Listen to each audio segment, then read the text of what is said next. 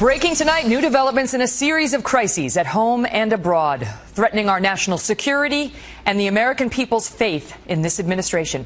Welcome to the Kelly File, everyone. I'm Megyn Kelly. We begin tonight with several troubling developments from Washington to the Middle East. In Iraq, a country nearly 5,000 Americans died trying to secure, is now transforming into the world's first terrorist state, thanks to some of the worst terrorists the world has ever known, who tonight have captured more heavy-duty U.S. artillery. They grabbed dozens of high-powered howitzers, these guns capable of shelling a city from 20 miles away. Intel agencies say the group is intent on targeting the United States of America. But so far, this administration has not revealed many plans for containing that threat. Back in the States, thousands of unaccompanied young children continue to flood across our southern border, and we now may have a better idea as to why. A leaked report from law enforcement suggests that most of these illegal immigrants believe they will get asylum, thanks to policy statements by President Obama, and are not, as was claimed, fleeing any increased violence back at home. All this as Americans' trust further erodes in Washington, as our faith in government sinks to historic lows, and a high-stakes battle plays out over the balance of power, with America approaching what one liberal law professor calls a dangerous tipping point. The collective problems at home and abroad have brought us to the point where even Hillary Clinton, the former Secretary of State, is now suggesting that America's very spirit, this is a Democrat, is in a tough place. We have not been telling our story very well. We do have a great story. We are not perfect by any means, but we have a great story about human freedom, human rights, human opportunity, and let's get back to telling it to ourselves first and foremost, and believing it about ourselves, and then taking that around the world. That's what we should be standing for. Dr. Ben Carson, author of the #1 New York Times bestseller, One Nation, joins us now. Doc, good to see you again. And so it appears, it started earlier this week of the Wall Street Journal piece, and more we're hearing the word malaise, akin to what was bandied about during the Carter administration, when Americans just lost all faith in their government. What say you? Well, first of all, this is an exceptional nation, and it happens to be the pinnacle nation in the world. Not the first one. There have been others before us: ancient Egypt, Greece, Rome, Great Britain, France, Spain. All pinnacle nations, all thought they were going to be there forever, all went down the tubes. What happened in each case? They became enamored of sports and entertainment, lifestyles of the rich and famous. They tolerated political corruption. They lost their moral compass. They lost their vision. These are all the things that are happening to us. And the real question is, can we learn from the things that happened in the past that led to the decline of great nations, or must we inexorably go down the same path? I believe that we can learn, because we're different than all of those other nations. We are the child of every other nation. So we have all that history, and we have their best interest in mind. We also are a Judeo-Christian nation.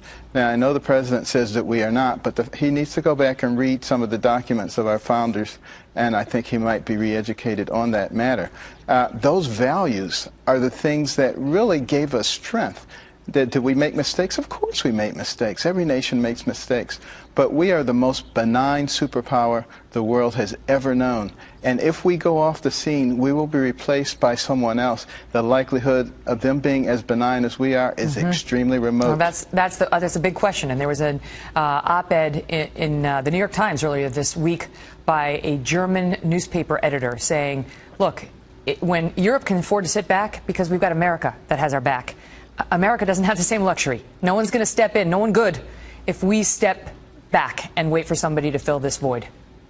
Absolutely. But I do think that there's hope on the horizon. You know, as I go around the country and see these just humongous enthusiastic crowds of people. That's for you. That's for you, Dr. Carson. I don't know that that's, necessarily for America in general, or the direction in which we're heading at the moment. Well, but what I'm trying to convey to people and I think it's getting through, is that they need to stop being intimidated, and they need to stand up for what they believe in, and they need to start having conversations. They need to talk to their uncle who's 80 years old and hasn't voted in 20 years and make sure that he's apprised of what's going on and help him to get out there. And if he's an invalid, get him an absentee ballot and help him fill it out. There's millions and millions of people who are sitting on the sidelines who need to be reactivated, and they can be, but we each have to make it our personal mission. To what extent do you feel that divisiveness is playing a role in what we're seeing right now? It's playing an extremely large role in what we're doing. There are elements in our society whose only desire is to drive a wedge into any little crack that they can find. Therefore, race wars, income wars, age wars, gender wars, religious wars, how damaging is that you can possibly make. It's extremely damaging. A house divided against itself cannot stand. And the purpose of it, of course, is to make people throw their hands up in disgust, say, this isn't working, we need to move to another system. Go back and read the neo-Marxist literature. It's all right there. All of this stuff is not secret. That's why I encourage people all the time, go and read this stuff. You don't have to take my word for it.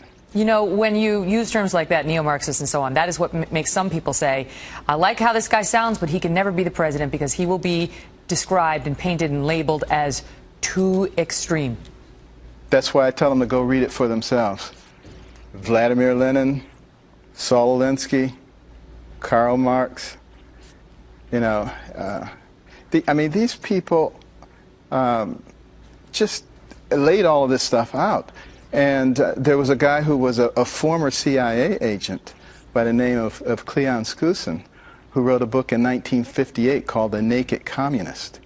And it laid out the whole agenda. You would think by reading it that it was written last year, showing what they're trying to do to American families, what they're trying to do to our Judeo-Christian faith, do you think, what they're doing to morality. Do you think that we are at the precipice of some fundamental sea change in this country right now? Well, I think if the American people throw their hands up, and the majority of people in this country actually do have common sense, I'm convinced of that. But if they give in, because remember, again, go read it for yourself. Number one rule, Saul Alinsky, you make the majority think that what they believe is no longer in vogue, that nobody with any intelligence thinks that way, and that the way you believe is the only way intelligent people believe. That way they will give up, that way they will submit. We cannot submit. We have got to stand up for America.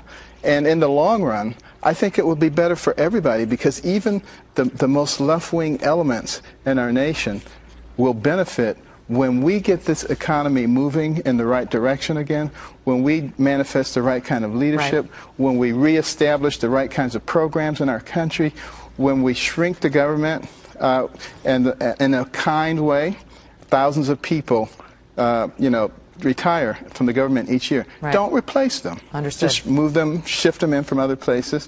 In 4 years, we'll be down to the right size. We can focus on what the government's supposed to do, and that way they won't be sticking their nose in everybody's business. Want the folks to know that Dr. Ben Carson placed second in the presidential polling at the Republican Leadership Conference, third in the CPAC straw poll, and he is a star now among many conservatives and Republicans, and many believe has a real shot.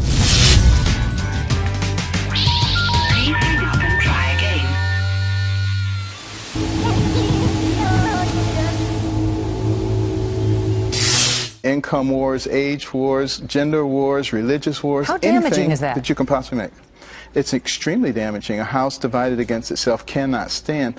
And the purpose of it, of course, is to make people throw their hands up in disgust, say, this isn't working, we need to move to another system. Go back and read the neo-Marxist literature. It's all right there. All of this stuff is not secret. That's why I encourage people all the time, go and read this stuff. You don't have to take my word for it. You know, when you use terms like that, neo-Marxist and so on, that is what makes some people say, I like how this guy sounds, but he can never be the president because he will be described and painted and labeled as too extreme. That's why I tell them to go read it for themselves. Vladimir Lenin, Saul Alinsky, Karl Marx, I mean, these people just laid all of this stuff out. And there was a guy who was a former CIA agent by the name of Cleon Skousen, who wrote a book in 1958 called The Naked Communist. And it laid out the whole agenda. You would think by reading it that it was written last year, showing what they're trying to do to American families, what they're trying to do to our Judeo-Christian faith, do you think, what let me they're ask you doing this, to Dr. morality. Carson, do you think that we are at the precipice of some fundamental, as Americans' trust further erodes in Washington, as our faith in government sinks to historic lows, and a high-stakes battle plays out over the balance of power, with America approaching what one liberal law professor calls a dangerous tipping point? The collective problems at home and abroad have brought us to the point where even Hillary Clinton, the former Secretary of State, is now suggesting that America's very spirit, this is a Democrat, is in a tough place. We have not been telling our story very well. We do have a great story. We are not perfect by any means, but we have a great story about human freedom, human rights, human opportunity, and let's get back to telling it to ourselves first and foremost, and believing it about ourselves, and then taking that around the world. That's what we should be standing for. Dr. Ben Carson, author of the #1 New York Times bestseller, One Nation, joins us now. Doc, good to see you again. And so it appears, it started earlier this week with the Wall Street Journal piece, and more we're hearing the word malaise, akin to what was bandied about during the Carter administration, when Americans just lost all faith in their government. What say you? Well, first of all, this is an exceptional nation, and it happens to be the pinnacle nation in the world. Not the first one. There have been others before us: ancient Egypt, Greece, Rome, Great Britain, France, Spain. All pinnacle nations, all thought they were going to be there forever, all went down the tubes. What happened in each case? They became enamored of sports and entertainment, lifestyles of the rich and famous. They tolerated political corruption. They lost their moral compass. They lost their vision. These are all the things that are happening to us. And the real question is, can we learn from the things that happened in the past that led to the decline of great nations, or must we inexorably go down the same path? I believe that we can learn, because we're different than all of those other nations. We are the child of every other nation. So we have all of that history, and we have their best interest in mind. We also are a Judeo-Christian nation. Now, I know the president says that we are not, but he needs to go back and read some of the documents of our founders, and I think he might be re-educated on that matter.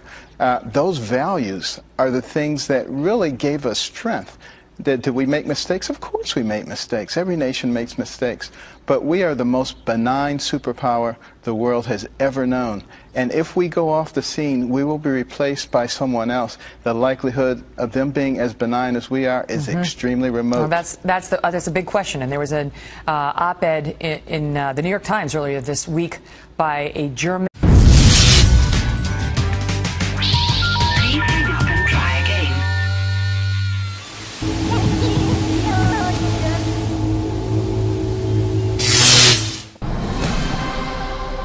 Breaking tonight, new developments in a series of crises at home and abroad, threatening our national security and the American people's faith in this administration. Welcome to the Kelly File, everyone. I'm Megyn Kelly. We begin tonight with several troubling developments from Washington to the Middle East. In Iraq, a country nearly 5,000 Americans died trying to secure, is now transforming into the world's first terrorist state, thanks to some of the worst terrorists the world has ever known, who tonight have captured more heavy-duty U.S. artillery. They grabbed dozens of high-powered howitzers, these guns capable of shelling a city from 20 miles away. Intel agencies say the group is intent on targeting the United States of America. But so far, this administration has not revealed many plans for containing that threat. Back in the States, thousands of unaccompanied young children continue to flood across our southern border, and we now may have a better idea as to why.